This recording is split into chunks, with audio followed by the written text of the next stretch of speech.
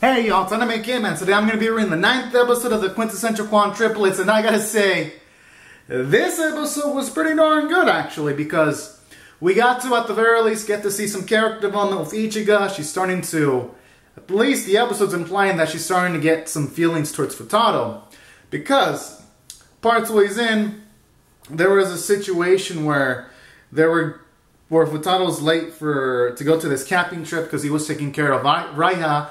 And then you have the sisters pretty much offer Futato a ride.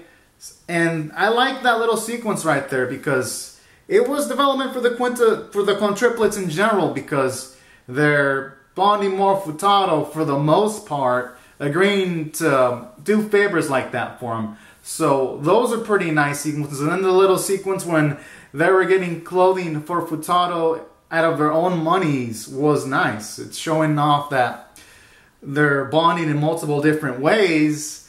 And then I like how it interspliced humor in there too, like when Nino says stuff like, oh, we only bought you these clothing so that you don't look like a hobo. So I like how during the character development sequences there's also some nice bits of humor placed in here and there to make the episode lively.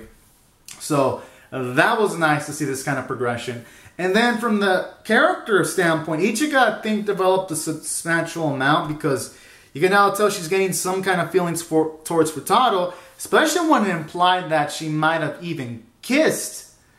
I mean, not kissed, but she didn't kiss him, but she was about to before Itsuki opened the door. So that was also a little sequence there, kind of possibly introducing conflict between Ichiga and Miku in the future. So I can't wait to see where this goes. I mean, don't get me wrong, I'm rooting for Miku, but I wouldn't mind if Futato ended up with Ichiga either. She's cool too, in my book. But I like that. Introducing some possible drama into the future. And then aside from that, I also like how in this episode you get to see more facets of Futato's soft personality when you see him like wiping the sweat off Raiha's face and then doing her homework for her while she's sick. Those are also beautiful sequences. And again, I like when they had little jokes saying stuff like, you want me to pamper you?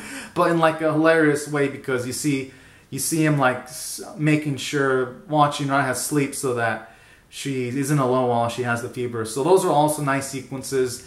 They gave Futato more nice characterization. And that's why I thought this episode did pretty well from the character standpoint, honestly.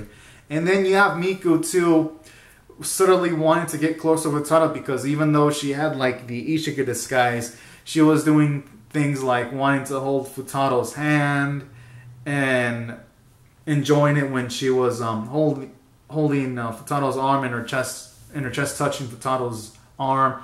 Like, those sequences were sweet, and then this makes you want to root for Best Girl even more. So that's why I thought it had substantial character development and characterization. And I thought from a story perspective it was good. It got me laughing in a few sequences, which made the episode nice. And while the animation wasn't super strong, it got the job done as always. And I'd say the art was pretty pleasant. And the voice acting was great. And overall I'm going to rate this episode an 8 out of 10. I thought it was pretty darn good, and I'm eagerly anticipating more. So anyways, guys and gals, these are my thoughts on the episode. Comment down your thoughts in the comment section below. Rate the video.